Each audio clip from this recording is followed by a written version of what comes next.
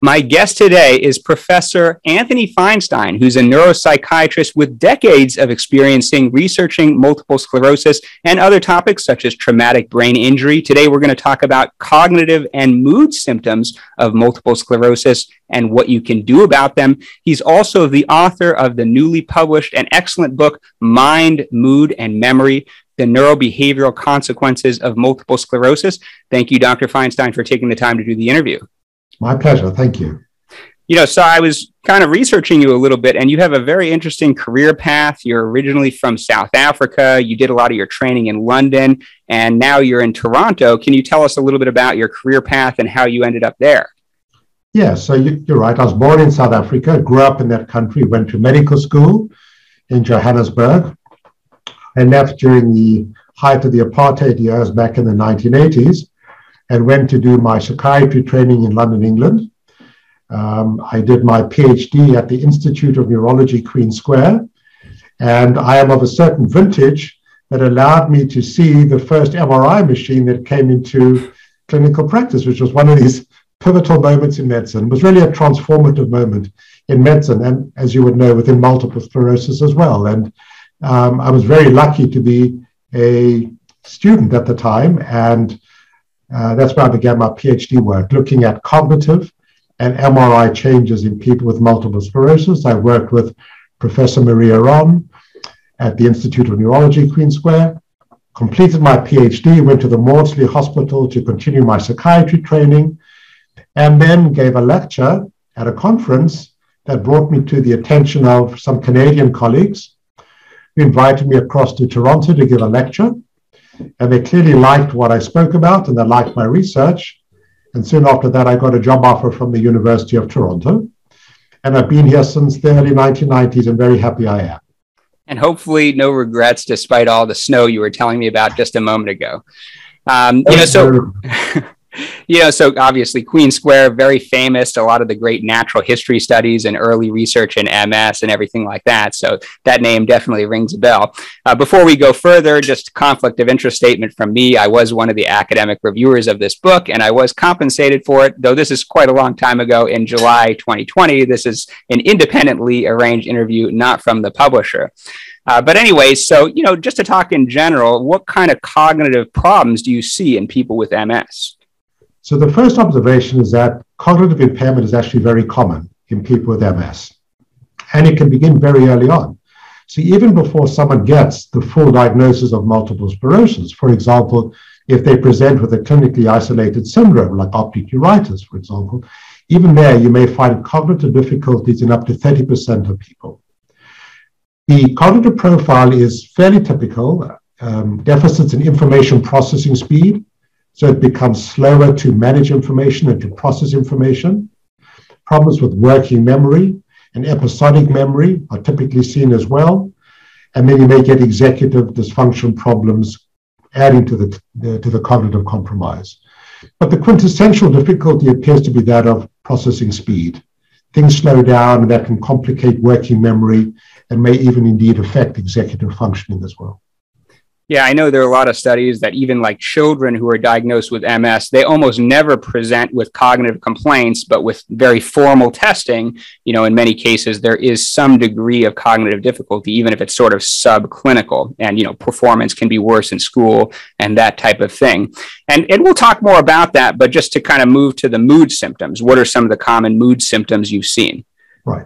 So, the rates of depression in this condition are very high. Estimates are that 1 in 2 people with MS will experience what we call a major depression. In other words, a clinically significant depression over the course of their lifetime. There's also emerging data, and this hasn't been looked at as carefully, that symptoms of anxiety may be more frequent than symptoms of depression. So you see a lot of anxiety as well. And then, finally, you get this interesting phenomenon in about 10% of people with MS. They cannot control the outward display of emotions. So they may cry when they don't feel sad, or they may laugh when they don't feel happy. It's a condition we call pseudobulbar affect. And as I say, that might affect up to 1 in 10 people with this disorder. I think a lot of people, they think that maybe some of the depression in MS could be sort of reactive depression, having to deal with a difficult disease, that type of thing. But I know some of the imaging research suggests that no, there's actually a biological basis to depression. Is that true? Yes, correct. So, I think it's understandable that people would think that when you've got an incurable disease like MS, that may be accompanied by significant physical limitations, that you would become depressed in response to that. In other words, the reactive hypothesis. And there's certainly truth to that. But there's also now an emerging data to show that brain changes may underlie depression as well. And should you have a particularly heavy lesion load in certain parts of the brain that we call the limbic brain, areas of the medial frontal lobes, anterior parts of the temporal lobe, that may be associated with depression as well. And it's interesting that when you look at multiple imaging parameters, so you can get a lot of MRI data from different sources, from structural brain imaging, from imaging that shows more subtle brain changes, something like diffusion tensor imaging. When you take all these findings collectively, the brain imaging data accounts for about 50% of the variance. In other words, the MRI data can explain a group finding about 50% of the reasons why someone with multiple sclerosis might become depressed. So yes, and there's clear evidence now of brain pathology linked to depression in people with MS. Interestingly, when I was doing my PhD back in the early 1990s, and we had MRI machines that were not nearly as powerful as the machines now, my data failed to find an association between depression and MRI changes. But with the advanced technology and the better scanning techniques, the new data shows a very clear association. Yeah, and there's definitely new data showing that even the so-called normal appearing white matter may not be normal in real life. It may be dysfunctional, and it's obviously very hard to see gray matter pathology and other biological changes. So I know from your book, you're kind of very reluctant to talk about your patients, but could you tell like a few stories, about maybe memory or mood changes in some of your patients and how it affected their life, just so we can see this more concretely? Yeah, so what I did with my book to try and avoid disclosure is that I created characters. And that's based on, cumulative experience, assessing and treating people with MS over many years. So when you look at something like processing speed, I give the example of a woman who was a pharmacist. She was working in a very busy hospital pharmacy. Things are happening all the time.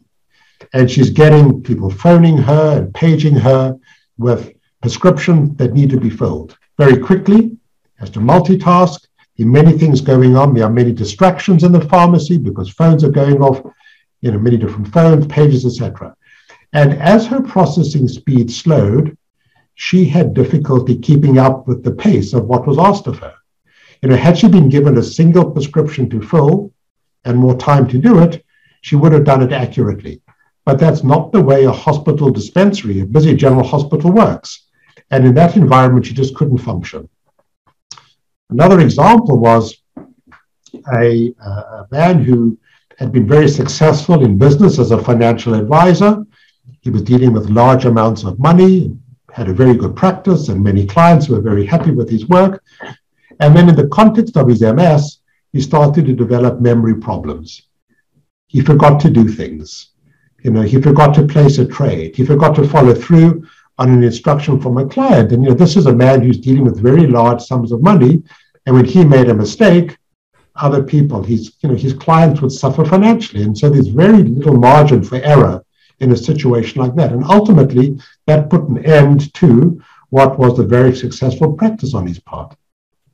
Yeah, I've definitely heard many stories like that. One of my patients, he was an accountant, and he could do taxes still, but during tax season, doing individual returns, he just couldn't keep up with the pace, working 14 hours a day, processing all that information. And so he had to give it up and go on disability. And I think a lot of people are frustrated because many people with MS are highly intelligent. They appear to have normal cognitive function, but they can have this subjective feeling of what you're describing. They call it cog fog, which may be sort of low processing speed or difficulty multitasking. Do you find that to be true, that a lot of people are frustrated because other people just don't understand their symptoms? Yes, very much so. Because remember, the presentation over here is not like Alzheimer's disease where you can see profound cognitive impairment in front of you. Occasionally you will see that in people with MS.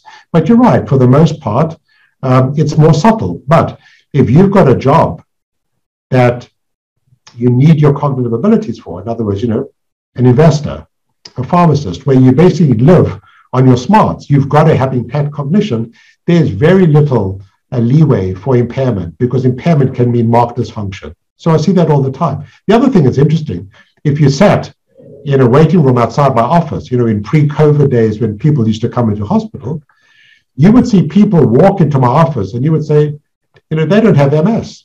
They walk just fine, there's no cane, etc. But their disability, which is profound, might be cognitive. Absolutely. And of course, there are many other invisible symptoms in MS we won't talk about, like pain and things like that, and fatigue, which is difficult to measure.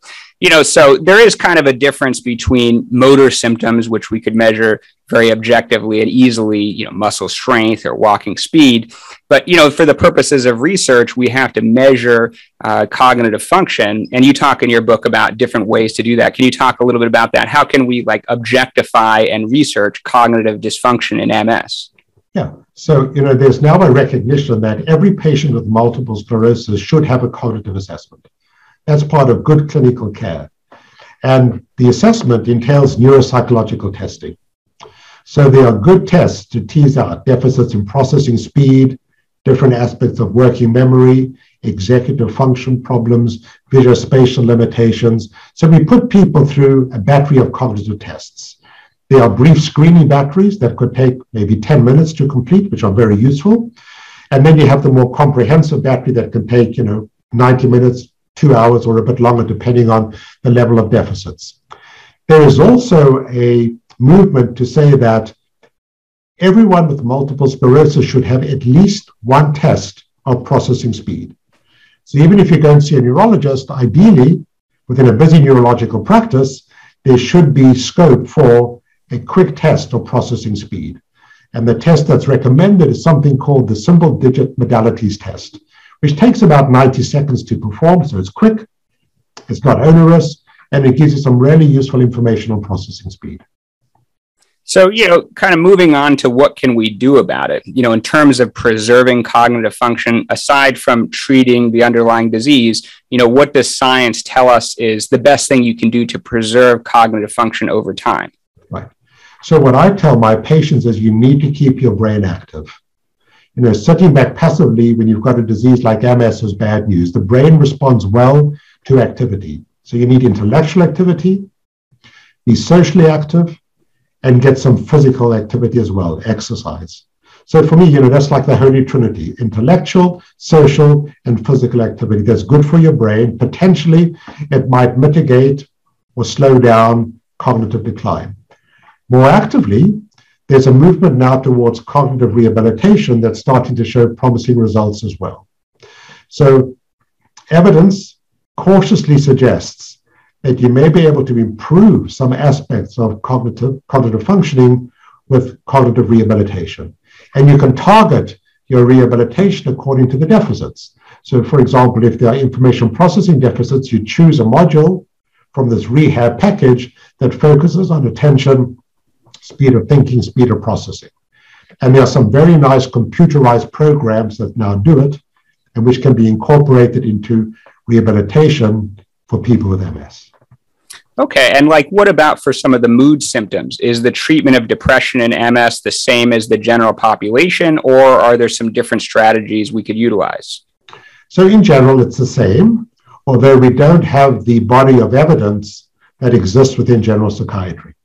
But the American Academy of Neurology a few years came out with treatment guidelines, and they said that the data is strongest for cognitive behavior therapy. So that's a form of psychotherapy that's used within general psychiatry, but it also works very well in people with MS who become depressed. Now, If you don't have access to a CBT therapist, then medication may prove useful as well. Although, interestingly, there's not a large number of clinical trials of medications, antidepressant medications in people with MS. But what data there are suggests that the medication can help as well. Yeah, some people anecdotally say that some of the more activating antidepressants like Wellbutrin could be better in people with MS if they have fatigue and more of a neurovegetative depression, but I'm not aware of any distinctive evidence on that. No, you're right. That's exactly right. That's borrowed from general psychiatry. So Wellbutrin does activate and can help with fatigue. A drug like duloxetine can help with pain, neuropathic pain, but also depression. A drug like fluoxetine, Prozac, is also slightly activating. If you have problems with compliance and people forget medication, Prozac is a useful drug because it's got a long half-life. So should you forget to take your medication 1 day or 2 days, the blood levels remain fairly constant, so that's good. If you worry about sexual dysfunction, which is very common in people with MS, you want to choose an antidepressant drug that spares sexual function. For example, Wellbutrin that you mentioned, bupropion. Another drug is mirtazapine. So you do have some data to suggest which drug you may want to select. But that said, the empirical data in the MS world is lacking. Yeah, now I know this is kind of an ongoing thing, and we're obviously working towards better and more evidence-based ways to manage cognitive function. Can you tell us a little bit about your ongoing research and neurorehabilitation? Yeah, thank you. So I have a grant from the MS Society of Canada, which focuses specifically on people with progressive MS. And the idea behind it is, can you improve cognitive dysfunction in individuals with more advanced multiple sclerosis? And this is a multi-center, 11-center, 6-country study: Canada, the United States, England, Denmark, Belgium, and Italy, in which we are bringing together a coalition of skilled MS researchers with the hypothesis that aggressive cognitive rehabilitation plus aerobic exercise can bring about cognitive improvement even in individuals with advanced multiple sclerosis and a high disability score. It's a study that's been influenced right now by the pandemic, which has slowed us down, but we're still going strong.